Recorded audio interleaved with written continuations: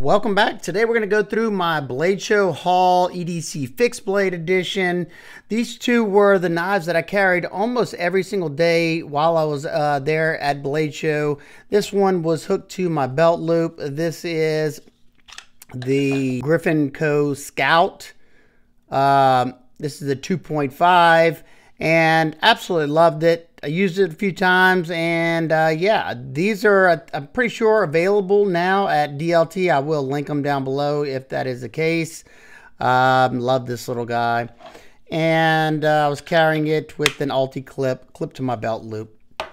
And I wore this as a neck knife, another Griffin Co. This is the Medic. Not sure when these will be available again, but absolutely love this little scalpel of fixed blade. You know, non-threatening fixed blade. Even this one is too, but good neck carry, nice and thin, lightweight. Got those tie scales on it and one of their combat beads. So that's what I had on me during the show, and let's see what I bought during the show. First up, we have a T-Kell Piranha. These will be back in stock, dropping in July. I will wait to drop my review of this knife during that, whenever they are available or right before. This is a very small EDC fixed blade. Still get a nice grip on it, nice blade size on it. Comes with a nice kydex sheath. I love how they do these minimal kydex sheaths. And I went for the pocket clip carry. That's what I think they call this, where you just clip it to the pocket, because this is such a small little fixed blade. They got different scale options. I went with black micarta. That was the last micarta one they had. I think I bought the last one they had left at the show. I don't remember the steel offhand. If I remember to, I'll put it up here. But really cool knife, and the people at T-Kell, so nice. The husband and wife are so very kind, and I love hanging out with them. This is the second year I've been able to hang out with them at Blade Show at their booth. So super cool knives. I have another T-Kell knife that I'll probably do a video on here soon, but we'll have to wait and see. All right, now this came from recommendation from one of you guys on the channel. This is from Twisted Assisted, and this is the Gambler. Super cool, smaller EDC fixed blade, Twisted Assisted, very cool logo there. I think they're out of Europe, maybe, the Gambler. And there's several different options. There's the cheapest option is in 14C and contoured black, I think, or contoured G10 scales. They're not as thick as these, but it was awesome nonetheless. Pretty sure this particular one is an S35 VN because of the micarta, upgraded micarta. Fills out the hand nicely, the thicker scales. Yeah. So whoever recommended this one, I see what you're talking about. And yeah, I'll try to do a review on this one pretty soon as well. Y'all let me know down in the comments which one y'all want to see a review on first. The second to last knife I picked up at Blade, and this is the Daily Knives AK1, I'm pretty sure. You could get it either in this beautiful leather slip sheath with a pocket clip, or you could get it with a kydex. I thought this looked absolutely stunning. I can get a kydex made if I want it. But one thing that I was shocked about this knife was the fact that it is extremely lightweight. Like, it doesn't even feel like I have anything in my hands hardly. Now, this particular one is a little different than the Boker released version. This one was hand ground by them, so this one's a custom RWL 34 steel, full flat grind. The Boker ones, I think, are saber grinds. And I went with the natural canvas micarta and the cross-cut natural micarta overlay. They had several different options, titanium. And I'd been looking at this knife for a really long time. And I think I paid what you can get the regular Boker ones for. I think that's how much I paid for this one custom. So super cool. Glad to kind of have one in my collection. Only thing I didn't like about this is that edge termination. You can see they just sharpened it up to there because I I think the Boker ones have like a, I don't know, dead spot there. So I'll probably cut in a choil. That's where the, comes down. I'll probably cut a choil in from there up. I don't know. This is a new company to me. This is a very tiny EDC fixed blade. He said he likes to strap it to his backpack, like up on the strap. I think this is an excellent little horizontal belt carry knife, or hook it to a belt loop. Nice kydex sheath came with this soft loop, and this is from OEG EDC. I had never heard of him before till the show. Super cool guy. He had two different variations. He had this one. It's called, I'm not sure offhand. And there was one that had a little bit longer of a handle, but it had somewhat of a hot spot on it for me. So I went with this one. This one's all blacked out, contoured G10, and it's in Magna Cut, made in the USA. Yeah, that little symbol right here was coming out the back side of the tang on the other one. So that's why I went with this one. It's a 3-finger grip knife. You know, you'd be amazed how much you could actually get done with a 3-finger grip knife.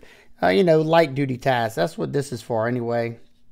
I picked up this one and I was kind of shocked. I'd seen this knife on Blade HQ, but I did not realize that these were made by White River Knives.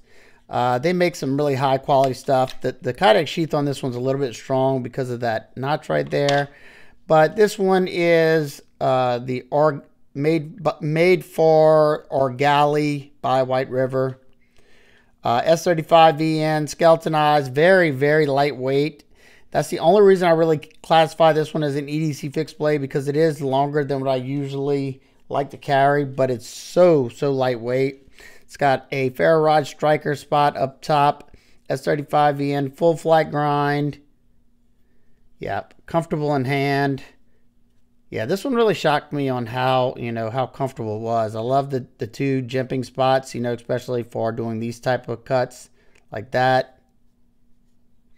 Nice peel ply G10 with a orange liner in there.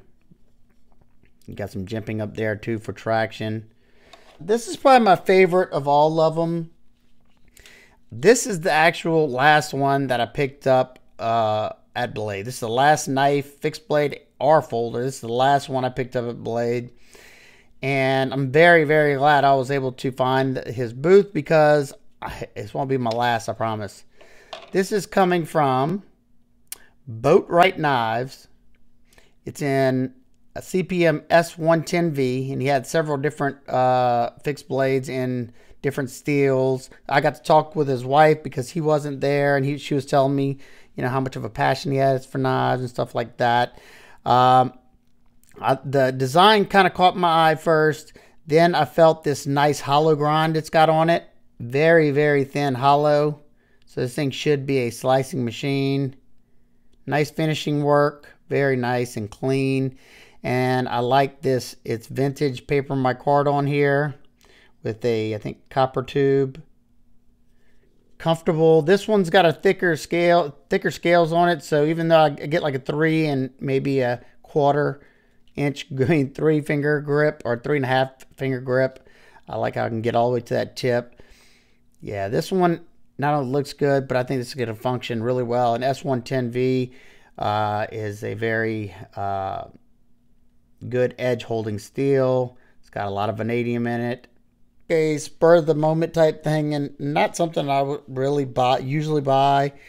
But I was at the Strider booth, and whenever I went to get my PT, they said you could only get one folder and one fixed blade. So my brain was still not even functioning yet, because it's the first booth I went to at Blade whenever I got in. So I heard you get a folder fixed blade, and I was like, okay, let me get a fixed blade too. So somebody's had this one in their hand. They said this is the last one of these. So you know, my brain was like, oh, I want that. So this thing is a beast. Cord wrapped. I forgot the name of this one. It's got a hollow grind on it, but it's still super thick behind the edge. Look at that. This is a sharpened pry bar here. It's in PSF 27 with their, I think, either tiger stripes or ghost stripes. I forgot what this is. Nice and sharp.